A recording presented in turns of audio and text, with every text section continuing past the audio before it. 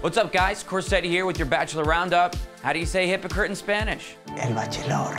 So far, we've been able to look past the fact that Juan Pablo is pretty much all over the place when it comes to these women.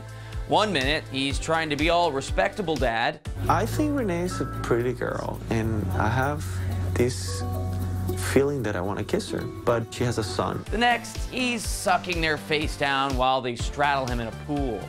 But all this flip-flopping finally came back to bite him in the ass after one moment with Claire this week. And there's no question, guys, we're Team Claire on this one. So here are the 10 steps to the most awkward conversation in Bachelor history.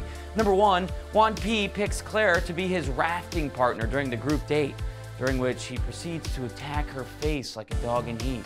2, Juan P picks Claire for some one-on-one time during a group date later that night.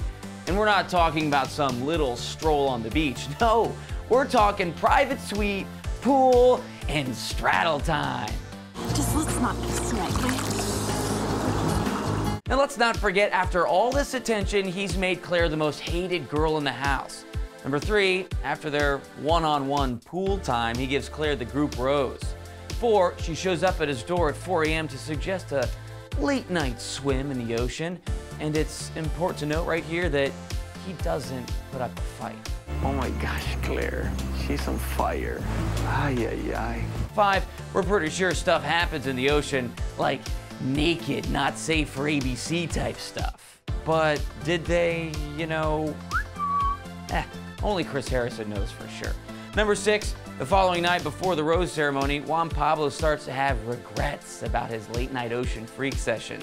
But he decides to tell Claire at the worst possible time imaginable, right before the rose ceremony. I'm trying to be as fair as possible.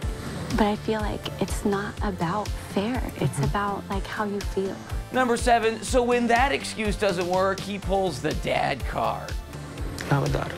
I don't want her to see what happened. What are you doing, man? Number 8, when she suggests later about why he didn't just say no to their late night rendezvous, he says this. I should have said no, but maybe I would have heard you. No. Number 9, when all else fails, Juan Pablo goes with the standard guy.